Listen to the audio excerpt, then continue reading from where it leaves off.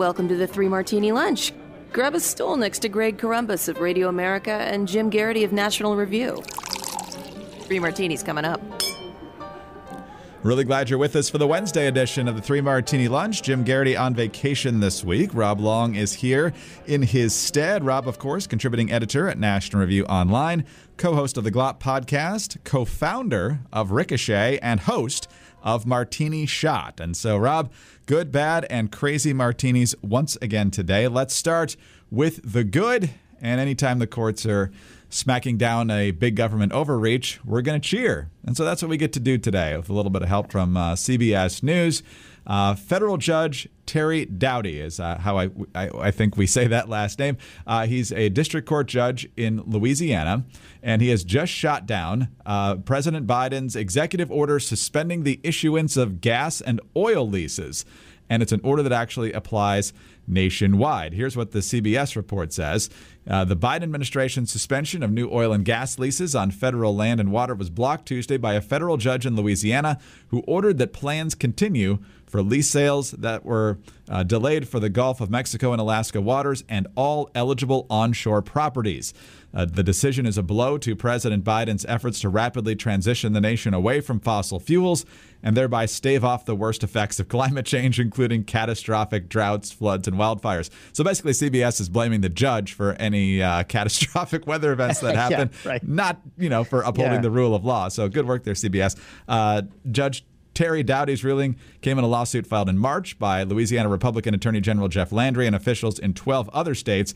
Doughty said his ruling applies nationwide and grants a preliminary injunction, technically a halt to the suspension pending further arguments on the merits of the case. Obviously, it'll go up the system. Here's the money quote, though, Rob. Quote, the omission of any rational explanation in canceling the lease sales and in enacting the pause results in this court ruling that plaintiff states also have a substantial likelihood of success on the merits of this claim. So it's not enough to just say, I don't think you're going to win. It's you don't even have a rational explanation for why you're doing this other than that you want to make your really loud and really rich environmental friends happy.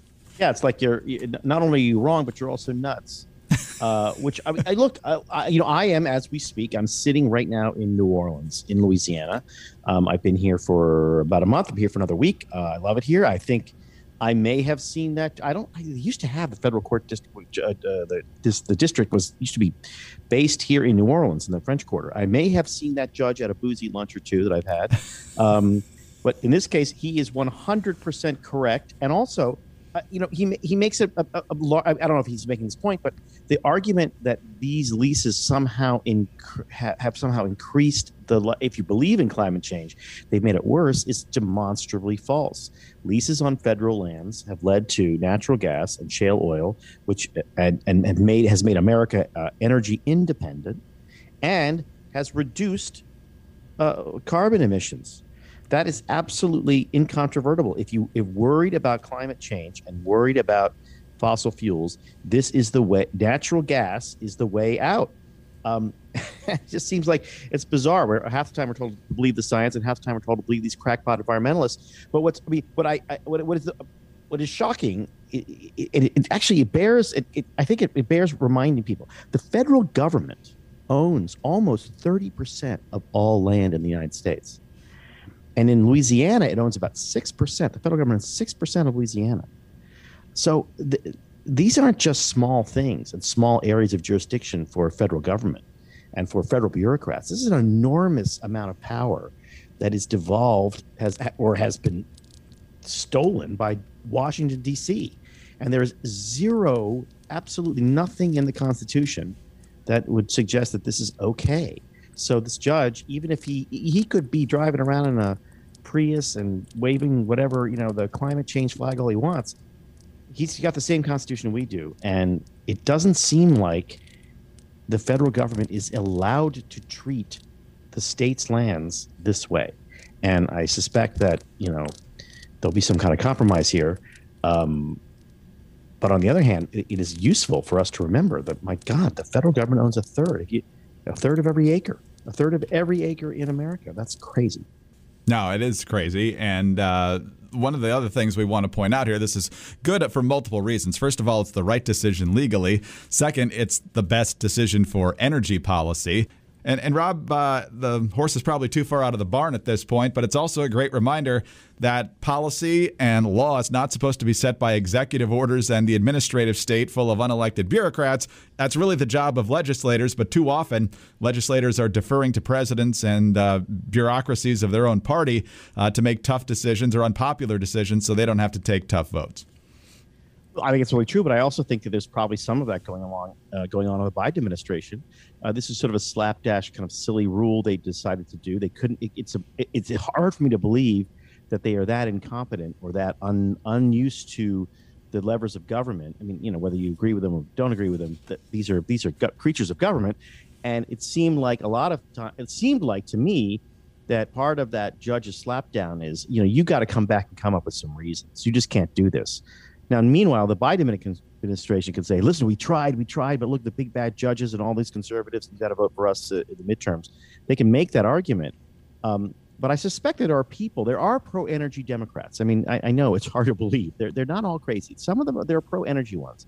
And some of them must have known that in states like Louisiana, where this is a very important issue, and in the idea of energy independence in general, you can't really do this.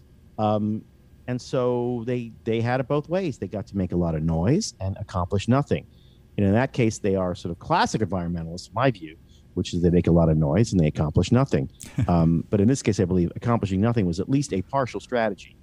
I'll be interested to see what they come back to, because right now they've quieted the radical environmentalist faction of the Democratic Party by taking some stupid action, and that action has been enjoined. So in a way, it's a win-win for the Biden administration. They get to be pro-energy, and they also get to silence the crackpots. Maybe that's just too cynical. Maybe that's cynical. That's probably too cynical. Maybe they're just dumb. It's like Occam's razor, like we were talking about yesterday with the Wuhan lab. Just go with the simplest, most obvious explanation. But yeah, I mean, there's a lot of challenges, obviously, for businesses these days, whether you're in the energy sector or anywhere else. The pandemic has certainly put its share of challenges in your lap, and government regulation and stupid rules certainly don't make your life easier. But you know what else can be a big problem? HR issues can really damage your business. You can deal with wrongful termination suits, minimum wage requirements, labor regulations, and a whole lot more. And HR manager salaries are not cheap. On average, they run you about $70,000 per year. But there is help. It's called Bambee, spelled Bambee, and it was created specifically to solve HR problems for your small business. Right now, you can get a dedicated HR manager, craft HR policy, maintain your compliance, and all for just $99 a month. With Bambee, you can change HR from your biggest liability to your biggest strength. Your dedicated HR manager is available by phone, email, or real-time chat. From onboarding to terminations, they customize your policies to fit your business and help you manage your employees day to day, all for just $99 a month. Month to month, no hidden fees, cancel anytime. Of course, you didn't start your business because you wanted to spend time on HR compliance. I mean, who would want to do that? So let Bambee help get your free HR audit today. Yeah, unless your business is HR compliance, then yes, you do want to spend time on that. But other folks do not. And so Bambee is a great asset to have in dealing with those issues. Go to Bambee.com/Martini right now to schedule your free HR audit. That's Bambee.com/Martini. That's spelled BAM to the BEE.com/Martini. All right, Rob, let's go to kind of a double-fisted bad martini here. And we're going to start with what I think is the more serious issue for the Biden foreign policy. This is from Adam Credo over at the Free Beacon. This is bad. The Biden administration is prepared to lift sanctions on the Iranian regime's primary vehicles for terrorism financing, according to the ranking Republican on the Senate Committee on Banking, Housing, and Urban Affairs, which is investigating Treasury Department efforts to waive these crippling measures. Pennsylvania Senator Pat Toomey, whose committee has jurisdiction over the Treasury Department, is demanding the Biden administration turn over internal documents related to its impending decision to dismantle the toughest sanctions campaign in U.S. history. Toomey suspects the administration will lift sanctions on Iran's central bank and its national oil company, both of which were sanctioned by the Trump administration for acting as the primary funders of Tehran's global terrorism operation. As negotiations with Iran in Vienna continue this week, Toomey and other leading Republicans are stepping up efforts to block the Biden administration from granting Iran billions of dollars in sanctions relief. So, Rob, Biden, of course, is trying to resurrect the Iran nuclear deal. He sees this as a critical success of the Obama-Biden administration. And so, and of course, anything Trump did, you have to reverse. That seems to be the main policy of the Biden administration here. But anytime you're setting up your administration for a headline that says Biden administration prepared to lift sanctions on Iran's top terrorism financiers, you might want to rethink what you're doing here. Well, I mean, I'm just baffled by the Iran policy, especially coming now. You know, it's interesting. I have a long memory. I remember one of the first debates among the Republican candidates for the 2016 nomination. And the person, whoever it was, the reporter said to them, the question was, how many people on the dais right now will immediately repeal the Iran deal when they become president? And everybody raised their hand except one, and that was Donald Trump. And so, you know, Mr. Trump, why would you do that? He said, I don't know. I want to read it first. Can I read it first? You know, read it. We'll figure it out. You know, let me read it. You know, he's used to like making renegotiating deals. And a lot of people kind of rolled their eyes. But the truth was he got in there and he kind of looked at it and he said, forget it. Let's get out of this. And he was operating with an old diplomatic system, which we all know, which is the carrot and the stick. And it seems to me that the Biden administration has reinvented that. It's now the carrot and the carrot cake. There's really kind of no lose situation for Iran. They announced early on that they were going to try to begin renegotiating with Iran. Iran then decided, well, that's good news. We'll reward that acquiescence by encouraging Hamas to attack Israel, which they did only a couple weeks ago. And everyone knows, including Joe Biden and including Kamala Harris and including the Secretary of State, everyone knows that those missiles launched at Israel, our ally, were bought and paid for by Iranian money and with Iranian guidance. And the idea that we're within I don't know, was it 10 days ago, 7 days ago, not that long ago, within a few short weeks, if at most, we are now signaling to Iran that they are going to be rewarded for that, just seems rudderless, as if there's no actual end goal in sight. And that is a very worrisome thing in normal policy, but it's incredibly dangerous when you're dealing with a true international sponsor of terrorism. And to me, like, it's one thing when you say to somebody, okay, I see what you're going for. I would do it a different way. I understand your strategy. I think it's wrong, but I understand the goal. The goal here seems to be, I don't know, it doesn't seem to be in the service of a philosophy that makes Americans and its allies safer. And I find that very, very weird and troubling and kind of hard to understand from a foreign policy apparatus that, let's face it, is, you know, a lot of the old faces we've seen before. I expected more than this level of incompetence and rudderlessness from an old hand like Joe Biden. Well, we're 6 years out from the Iran deal agreement, the Joint Comprehensive Plan of Action, as it's officially known. And the fact that our partisan lines are so fiercely drawn now that virtually no one who supported it in 2015 can even admit now that it was a bad deal. And to the contrary, it's a massive urgent priority to get back to where we were, where, you know, we couldn't inspect military sites and we had all sorts of other restrictions and at best, slightly delaying the Iranian nuclear program as opposed to actually getting it dismantled. But the question now, go ahead. It could be a possible strategy, which it would be sort of interesting, is to say to Iran, we're not interested. We're no longer participating in this. We no longer care. We're not. It's not one of our priorities. So we're simply going to let this languish. And any issues with Iran and Iran's compliance or lack of compliance or Iran's mischief or lack of mischief in the world, we're going to leave that to our friends in Israel. That seems like a very interesting leverage point to make to Iran, is to say, well, no, we're no longer going to tell Israel to stand back. We're going to let them do whatever they want. If I were the Iranians, I'd be running back to Vienna to try to talk to us, give us whatever we wanted, save us from the Israelis, because the Israelis say whatever you like about them. They are not ambiguous. You know exactly where they stand.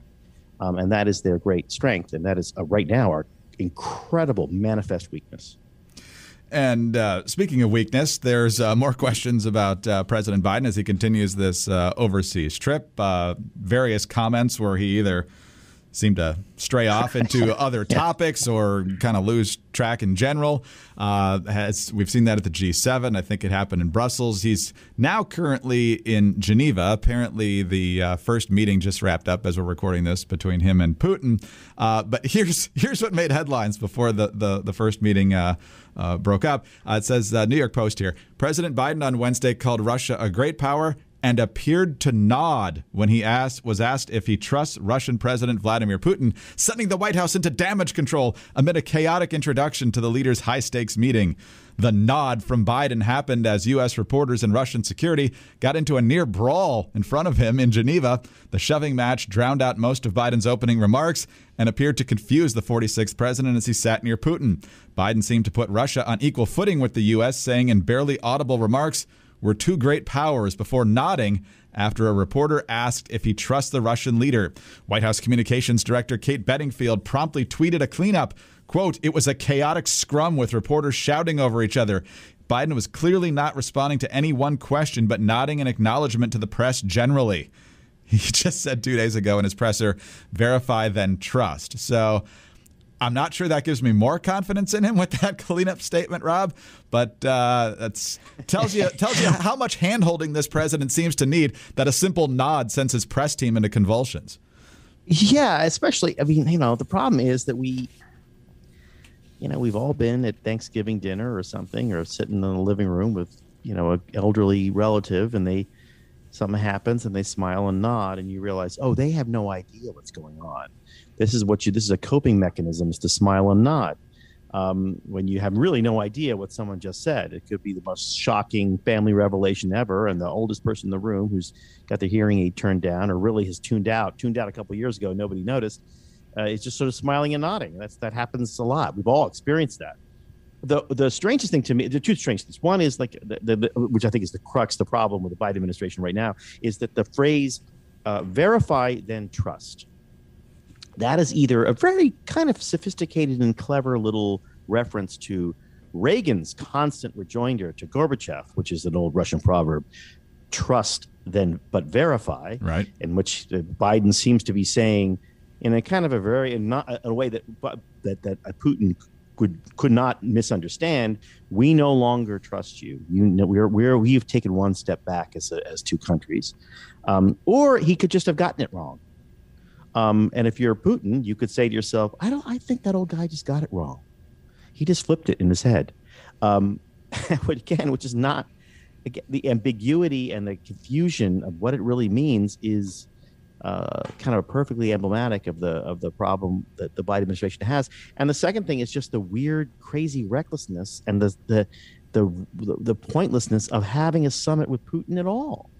If anything, Putin should be, if Biden believes what he has said, which is that Putin is a killer, Putin has a directed interference in American energy, energy pipelines and elections and all sorts of things, then surely you don't reward him with a fancy hotel stay in Geneva. You keep him at arm's length, and you punish him, and you make him make some concessions and make him ask to come to the meeting.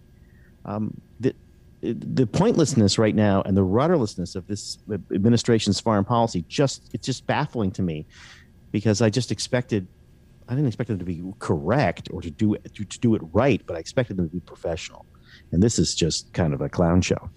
It is. Although I think my favorite part of that is even though I think it was the Russian security and the media are basically brawling over here, Biden just doesn't even stop his comments. He just keeps going. It's like, it's unclear he heard it. It's like he's at the Thanksgiving table and the two cousins are screaming about gay marriage, and the old person's at the other end just kind of smiling and nodding because he's not there. Wow. Well, that is truly disturbing if that's the case. And Wow. I'm not saying it is. Full disclosure, I don't know. Well, like we say sometimes, maybe you just need a nap. And hopefully he brought a MyPillow with him to Geneva. I don't know if he did or not, but if he did bring a MyPillow, he can get a great night's rest on it. His head and his shoulders and his neck will feel great the next morning. Mine certainly do. And now you can refresh the pillows of every room because the premium MyPillow is at its lowest price ever. Right now, for a limited time, you can get a queen-size premium MyPillow for only $29.98. King pillows are just $5 more, and these are premium pillows. They never go flat. They give you the best night's sleep every night. They're made in the United States, and you get a 60-day money-back guarantee and a 1-year limited warranty, and that's an amazing, amazing thing for a pillow. Go to MyPillow.com and click on the radio listeners square, then enter the promo code Martini or call 800-874-0104 and use the code there. While you're there, take advantage of the deep discounts on all MyPillow products, including the Giza Dream bed sheets and the new My Slippers. Get your premium MyPillow today for just $29.98, but you can only do it with our promo code Martini. So call 800-874-0104 or visit MyPillow.com today. All right, Rob, let's go to our crazy martini now. Although over the past year, this has become more common. It's still crazy, but it's become more common. And shockingly, authoritarian-minded governors who were granted emergency powers don't want to give them up. Today's case study is California Governor Gavin Newsom. It's a state you have some significant familiarity with, a former California resident. This is the Washington Examiner. Even though Californians will be able to fill stadiums, concert venues, bars, and restaurants, Governor Gavin Newsom says the COVID-19 pandemic is not over. Newsom signed orders rescinding mask mandates, business restrictions, and the tiered reopening phases that ebbed and flowed with infection and hospitalization rates beginning Tuesday. The state's Beyond the Blueprint does not include Newsom relinquishing his emergency powers, which were bestowed to him by a declaration signed in March 2020 and repeatedly renewed since. Quote, the emergency remains in effect after June 15th, Newsom said at a news conference. We're still in a state of emergency. This disease has not been extinguished. It's not managed. It's not taking the summer months off. And so, Rob, the numbers are down far enough that pretty much everything is open. And I'm sure some places in California will let you in, perhaps based on your vaccination status. I don't know, but it looks like they're ready to have the places fill up anyway. But Gavin Newsom, not going to wait around and maybe ask for some powers if things really flare back up. No, just going to hang on to them as long as I want. No, this thing, I'm going to call it. Okay, this thing is over. The free market and big pharma saved us.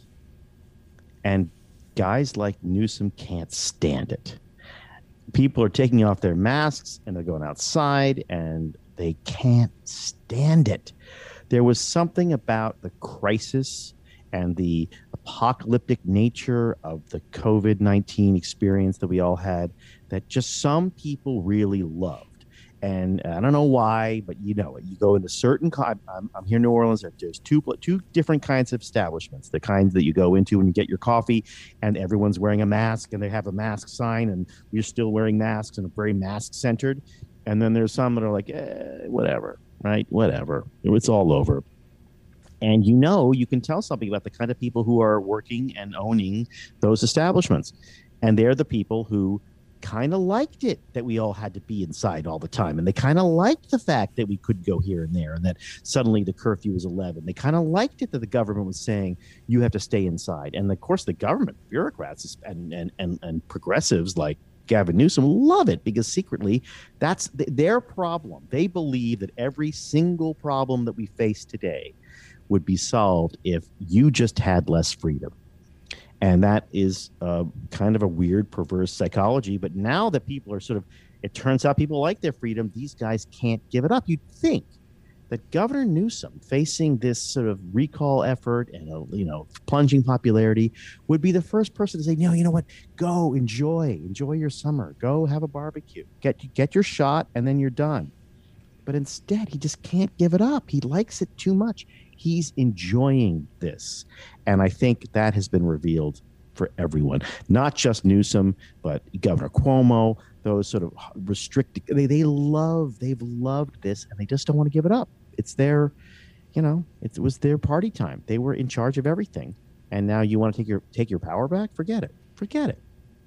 That would be frightening enough. But Jim and I just did a story on a poll a couple of weeks ago where Newsom's popularity is back on the rise now. It was down pretty far, which led to, them getting enough signatures to let the recall go forward.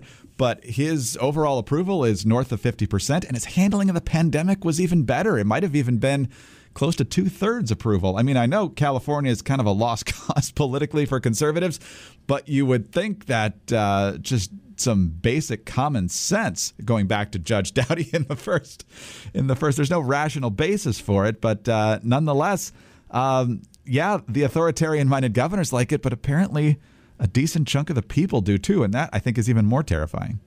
Well, that should be not surprising, though. I mean, people talk about freedom all they want, but what they really mean is, I like to be able to do what I want to do. I'm not crazy about the fact that you can do whatever you want to do. Even the Pilgrims, when they came here, the story we tell is that they came here so they could have religious freedom. That's not true. They came here because they couldn't impose their religious restrictions on people back in Europe, so they had to go to a new place where they could create a country that's entirely under their thumb.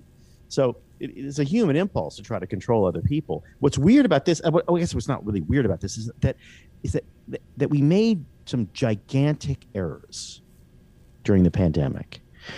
And in the case of Governor Cuomo in New York, it cost lives. Mismanagement cost lives. There was a massive, if you live in New York City, certainly if you live in Los Angeles, I used to, a massive sort of three-layer cake of incompetence and mendacity from the local, state, and federal government. I mean the chief executives of all those things were a disaster, and the bureaucrats and all those things were a disaster. And there's this kind of, I think there's this denial and this wish on the part of a lot of people, probably a lot of people who are self-described conservatives, to just move on. Let's just not look at it. Let's just move quickly past this era and not learn from it. And then there's some irritating, incredibly nuisance conservatives or right-wingers of some description like me and you who are like, wait. Let's give me the TikTok on how we got where we got. And I think there's a lot of, it's just natural. People just don't really want to relive it. They just want to move past it. And you'd think that people like Gavin Newsom and Andrew Cuomo would understand that and want to quickly move past it too. In the case of Gavin Newsom, I just think it was just too intoxicating to be the big boss. And look, I don't think he was ever really in trouble with the recall effort. But if you're Gavin Newsom, you look at your poll numbers, as you mentioned, you got to feel like you dodged a bullet. And there's nobody more reckless and bold than the guy who successfully dodged the bullet. And so he's not going to give up this power. If Gavin Newsom could, every California resident would be forced to wear a mask, every other Tuesday, just because he wants to have them do that. And it's incredibly, incredibly gratifying if you're the boss to make people do stuff. That's what the alpha dog does. And in a dog pack, the alpha dog will stand up and cross over to a sleeping beta dog and just kind of give it a nudge, make it move for no reason other than just to reassert its authority. And that is exactly what's happening. Wow. That is truly discouraging, but I do want to go off on a high note here. And Rob, the past 3 days have been a whole lot of fun. I only found out today you were actually doing all this from New Orleans, so enjoy the jazz and the beignets, and I'll talk to you sometime soon. Well, yeah, you'll have to. But whatever you do in New Orleans, don't try to talk to me after lunch. And you can interpret that as you will. Rob Long is the contributing editor for National Review Online. He's the co-host of the Glop podcast. He's the host of Martini Shot, and he's the co-founder of Ricochet. I'm Greg Corombos of Radio America. Thanks so much for listening to the 3 Martini Lunch today. Please subscribe and tell your friends about us. Also, we thank you very much for your 5-star ratings and your kind reviews. Remember to get us on those home devices. All you have to say is play 3 Martini Lunch podcast, and it will play for you. Follow us on Twitter at Jim Garrity. I'm at Dateline_DC, and Rob is at RCBL. Have a great Wednesday, and please join us on Thursday for the next 3 Martini Lunch. Hi, it's Dana Lash, host of The Dana Show. Every day, I'm here to keep you up to speed on the most important stories and info that you need to know in your very busy life. And if you're always on the go and you want to stay connected, just download our daily podcast and take it with you. It's a great way to get up to speed on what you need to know and what legacy media may not be telling you. Visit danaradio.com and click on the podcast link or subscribe at iTunes, Spotify, or wherever you get your favorite podcasts.